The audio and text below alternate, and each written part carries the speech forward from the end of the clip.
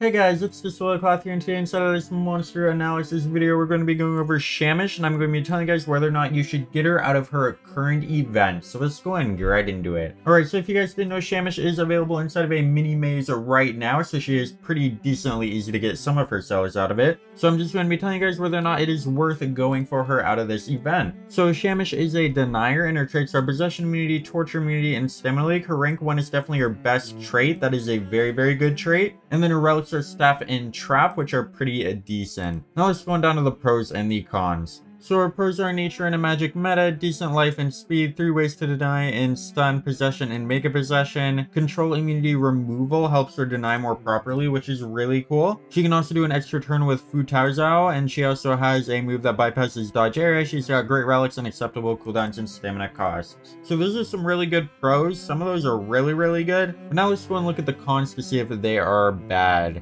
So little to no negative effects, which can be a problem. Med trait except torture immunity, which is very true.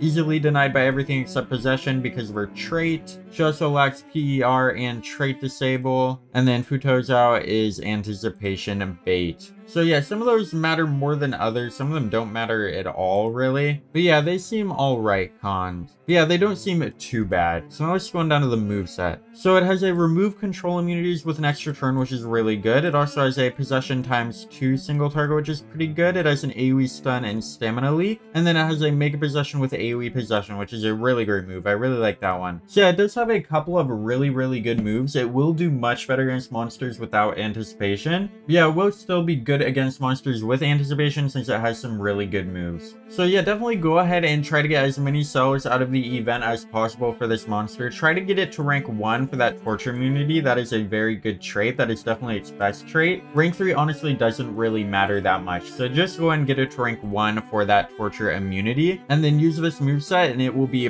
pretty good. So yeah, that is going to be for this video. Let me know down in the comments what you guys think of Shamish though. I could be completely off, and I'll see you in the next one. Remember to like, share, and subscribe. Goodbye.